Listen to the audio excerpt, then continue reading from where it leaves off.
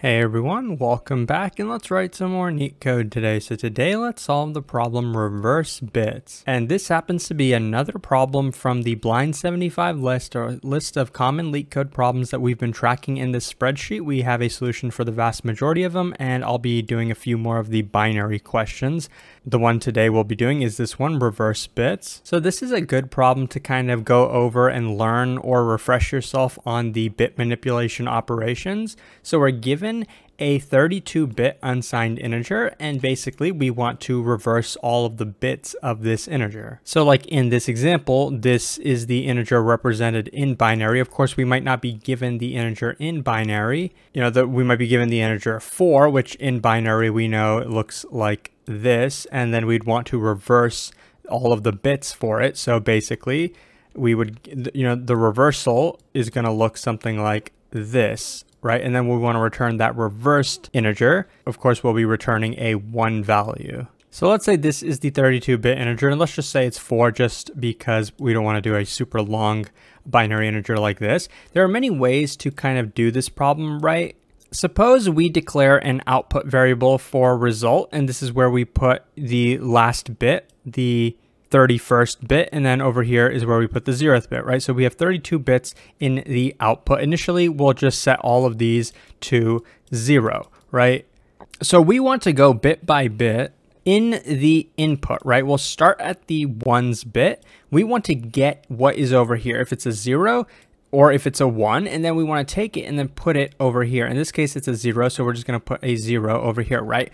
Basically, we're reversing, right? We're taking the bit from here, putting it in this spot, right? Just in reverse order, pretty much like we would do with reversing a string. Next, we're going to go to this one, put it in the next spot, so we'll have another 0 here, and then we'll take a look at this 1, put it in the next spot, so we'll have a 1 here, and then since the remaining of all of these are zeros, then we're just going to have 0, 0, 0 in the entirety of this. So obviously, before when I showed us just reversing these 4, we ended up getting an output of 1, but you can see when we actually do it with 32 bits, the result changes, right? So, and they specifically tell us this is just a 32-bit integer.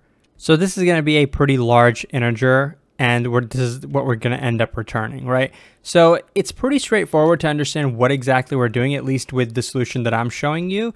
Now the question is, how can we actually do these operations? For example, how can we go bit by bit, get the first bit, get the next bit, get the next bit, all the way until we get to the end, right? How can we go and get each bit? Well, one way in binary is to just take this bit, right, and it with a 1, the AND operation, right? Logic AND. What we're saying is, since this is a 0, right? If we take 0 and it with 1, we get the output to that is going to be 0, right? Which makes sense because we want to know if this is a 0 or a 1. So if we AND it with a 1, we'll get 0 if this value is a 0. That's exactly what we want. If this value is a 1 and we AND it with a 1, then we get 1, right? Which is good, because if this is a 1, then we want to get a 1 in the output. So that's the operation we're going to do, logic AND, to figure out what the bit is.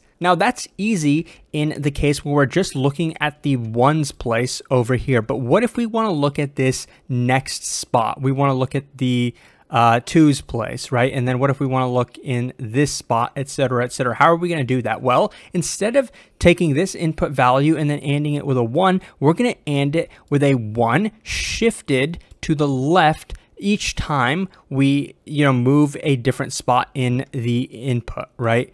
How can we shift a 1 to the left? That's also another binary operation. So for example, if we had something like 0, 1, and then we do the shift operation to the left, this is a bit shift operation. If we shift it to the left, what it does is it shifts all of the bits to the left by 1, and it replaces the 1 spot with a 0. So in the output, we'll get this. When we shift this by 1, we'll get this. We'll have shifted the bit to the left by 1. And notice how if we have a 1 over here and then a 0 over here, and then we have zeros all the way for the remaining of it, when we get the output value, it's also going to be a 32-bit integer, right? But this is the only spot we're going to care about, because the rest of the spots are going to be 0 by default. because if we AND 0 with anything else, we're going to get a 0 in the output. Whether, we have a 1 over here or not, if we AND these together, we're going to get a 0 in the output. Okay, so that covers how we're going to get each of these bits. Now, how are we going to put them in the output? Remember how initially we had a result that was just filled with zeros, right? And we're going to start at the beginning, take every, if we have a 1 here, we want to insert this 1 over here. If it's a 0 over here, then we just want to leave the output as a 0. And then we want to move to the next spot to the right and do the exact same thing. So we're going to follow a similar pattern here. If we had a 1, we would take the 1, shift it to the left by 31, right? Because that's going to be the spot all the way to the left. We're going to take this, shift it to the left by 31. So then we'll have, suppose, a 1 here and then 0, 0, 0. What we want to do in this case is not logic AND, but we want to do logic OR when we're trying to figure out what to replace it with. So for example, if we had a 0 here, we would want to replace this with a 1. It works because we take 0, OR it, logic OR it with 1, we get a 1. If we take 0, logic OR it with a 0, we get a 0. So if we had, instead of having a 1 here, if we just had a 0 here, we wouldn't want to replace this. We would want to leave it as a 0. So that's what logic OR can accomplish for us. And similar to the previous example, if we had something like this and we were trying to logic OR this, right? We want to put this 1 in this spot. We don't want to get rid of this 1, right? Suppose we had already put a 1 over here. We don't want to get rid of it. So notice how if we take this, logic OR it with this, we will end up changing this bit. This will be changed to a 1, but this bit will stay the same, which is what we want to do, because if we're going to have a 0 here and we're going to have zeros in every other position, the other remaining bits are not going to end up getting changed. If they are 1s, they're going to remain as 1s. If they're 0s, they're going to remain as 0s. So those are some kind of basics about bit operations, logic AND, logic OR, bit shifting.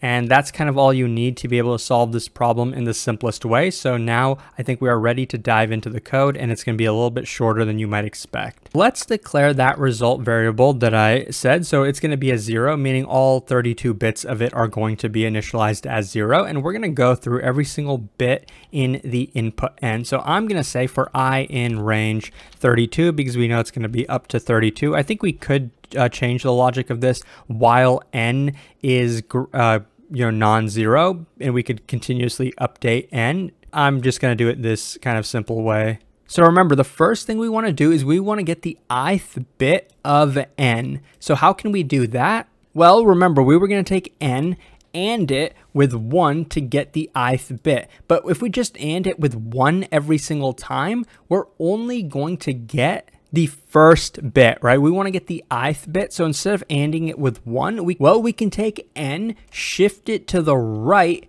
by I. I don't think that's what I said in the drawing picture. I think I said we're going to take the 1s bit and then shift it to the left. But if we actually take n, shift it all the way to the right, then in n, we will have the target bit that we're looking for, and it will be in the 1s spot. So then we can just take this and AND it with 1, and then we'll get the result bit that we're looking for in the 1s spot. So this bit will be either 1 or it will be 0.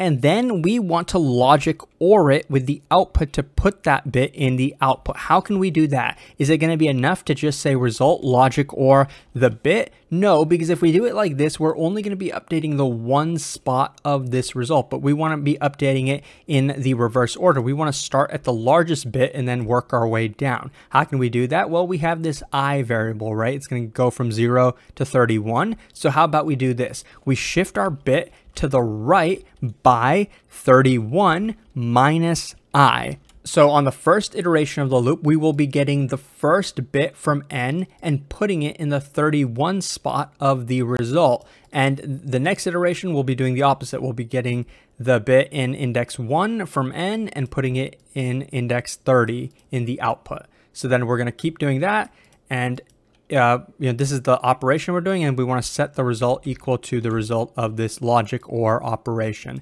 And that is the entire code. Once we're done with that, we can go ahead and return the result. So this is the simplest way to do it. It is constant time, big O of 1, because we're guaranteed that there's going to be 32 bits. So the solution is not going to scale regardless of whatever the input n is, as long as it's 32 bits. And the memory we're using as well is just a single variable, right? So this is just an O of 1 time and space solution. So I hope that this was helpful. I hope it taught you a little bit about binary operations. If it was, please like and subscribe. It supports the channel a lot, and I'll hopefully see you pretty soon. Thanks for watching.